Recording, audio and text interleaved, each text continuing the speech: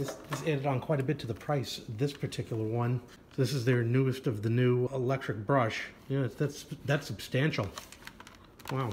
My wife is just going to give it a run using this new high torque brush. Our understanding is that when you first run it, it runs in auto. You could then switch to economy or boost. We're just going to run it in auto and see if any of that auto sensing capability works. So, Steffi, just give it a go. And it doesn't roll. What? Looks like a piece of our high torque brush arrived pre-broken. You can see these pieces right here. I don't know how that happened. I think it's brand new, but it looks like it's broken into several pieces. So now I have to take this back. Lovely. I got to tell you, so far I am not overly impressed with this. Since the store I just purchased this from can't replace this piece, we're gonna have to pack up this whole unit, bring it back, and get a whole new vacuum cleaner. We've come back from Lowe's, got another box, another one, stuck, little pieces, and sure enough, this one is broken too. This was at another store, right? So the motor spins fine, but this piece is cracked. What are the chances of getting two of these and both of them are broken? I don't understand this. I think the big question is at this point, after buying two of these, if I were to get lucky and get a third one that isn't broken, how long is it going to be before this thing breaks? Because clearly, this right here is a weak link. This is a problem. I'm going to tell you, the folks here were really nice on the phone. They acknowledged this problem. They know about this problem, and they're happy to send out a replacement unit free of charge, 2-day delivery with an upgraded part. So I'm going to show you, if you are interested, how to get this running again. But if it's under warranty, call up, give them your serial number for your unit, and just get a replacement that is not going to break, because like I said, it's available to you. Since they're going to send you a replacement, if you want to have a second one, that'll work. And it may be difficult if you haven't pulled the brush out to slide it out. You know, you're going to have to grab onto it. Sometimes it gets stuck. But if you're able to pull it out, you get that brush out of the way. There's nothing wrong with this unit. Just go off to the side. The affected piece is right here. It's this ring. It's broken in several places and it's useless. The end of this shaft sits right here on this plastic silicone-like ring. It's the piece that you tighten down with the quarter or whatever that secures the depth. So you just pulled out a piece.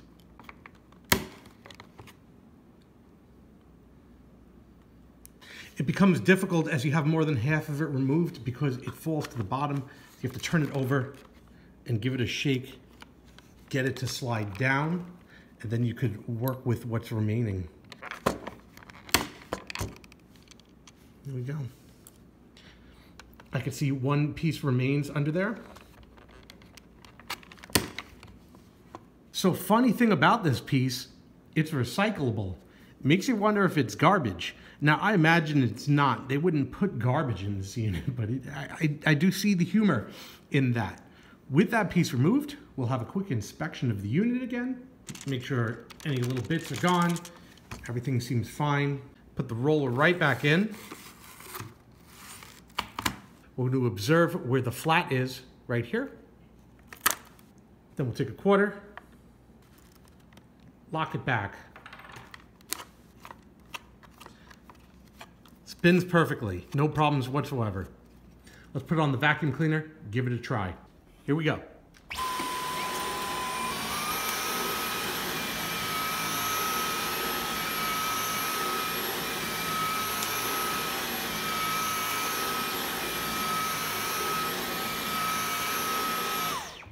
So that fix works just fine, and I'll be getting a new head because this one is technically defective. So if that's your situation, that's what you should do. Get a replacement, but you have an option also to fix the one that you have. The boss lady will now be retesting the vacuum cleaner now that I've made the fix. I will point out that this is the repaired head. The new head has not arrived yet, so Steffi, take it away. Automatically sped up.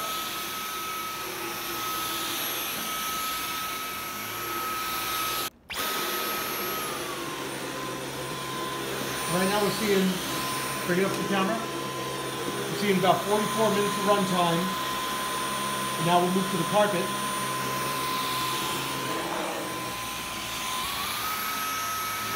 and we're seeing it drop down to about 17.5 minutes.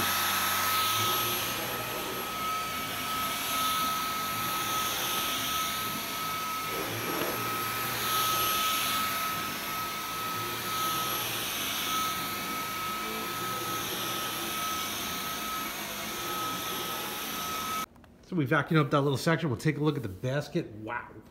Everything collected on one side of the vacuum cleaner though, because this side is empty. So it looks like a lot more than it is. But yeah, it really pulled a lot out of the carpet. So now we're gonna be emptying the unit. My wife will now have to disconnect the attachment. The only time I'll document this on film is the emptying of the unit the first time. And there we go.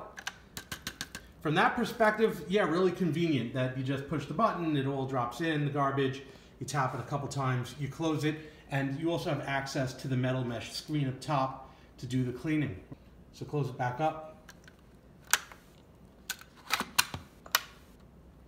Ready to go again. The new piece has arrived from Dyson, so we're going to just open it up right quick and take a look. First quick observation, it spins just fine, as I would hope. We're going to pull the brush out.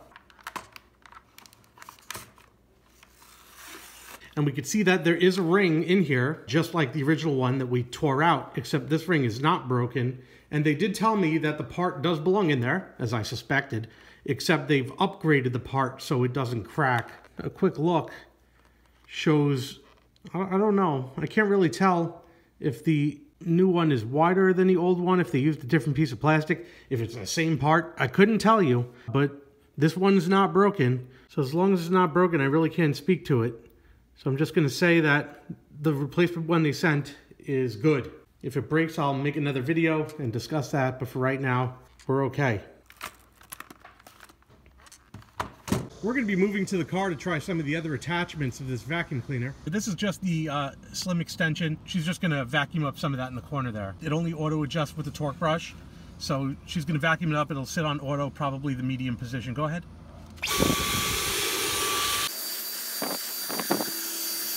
It's the corners, the hard to reach areas. Let me see the indicator. Let's try out some other brushes. This is like the smaller scoop with a little piece of felt on the bottom. Go ahead.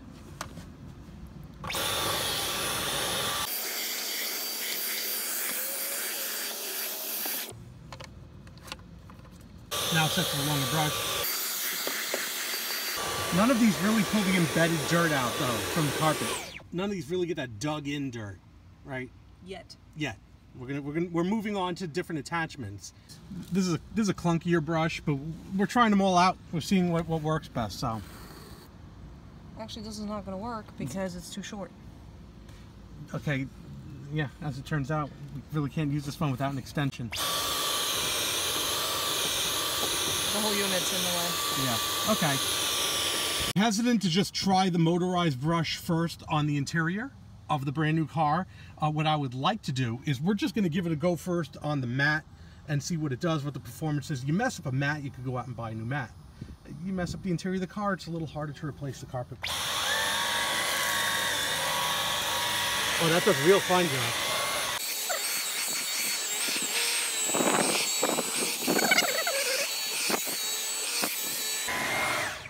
Let's turn it around.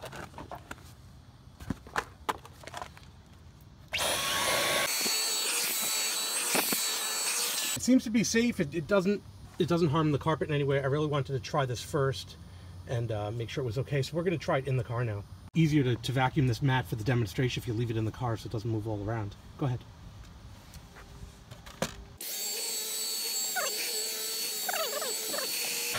Fine. And we'll just come in close.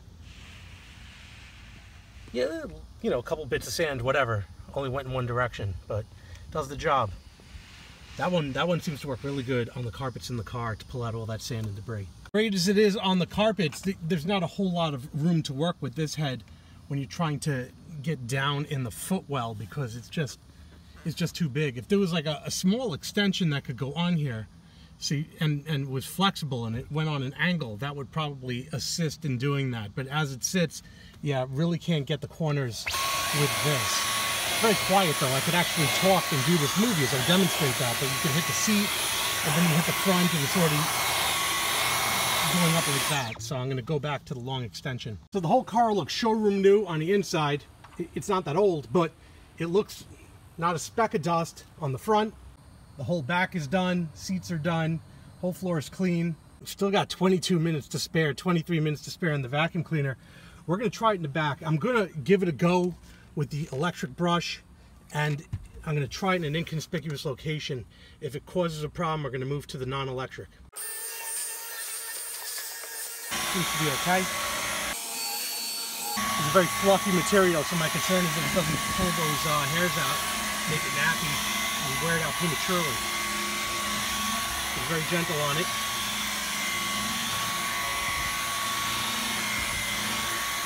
With a non-electric brush, it's very hard to get stuff out of here because it grabs it like Velcro, all the dirt particles. Yeah, that makes a big difference. I did not know that. I'm learning something every day. Clean up the whole trunk, even with that hard-to-clean carpet. Worked very nice between this head and this head to get the corners where it's hard to reach. Thanks for watching. Would you like to reply?